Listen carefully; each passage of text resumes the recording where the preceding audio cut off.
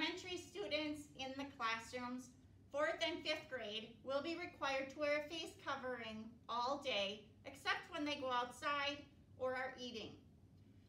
Grades 4K through 3rd grade will wear masks when necessary on the bus, in the hallway, and in given opportunities in the classroom.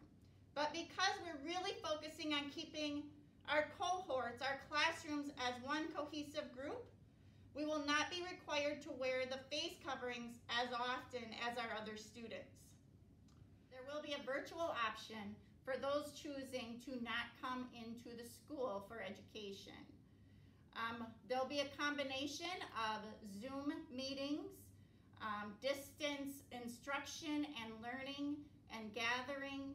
On August 12th, we will be inviting all of the families who are choosing the virtual option to come in to get training and a further understanding of each classroom teacher's learning plan for your virtual student.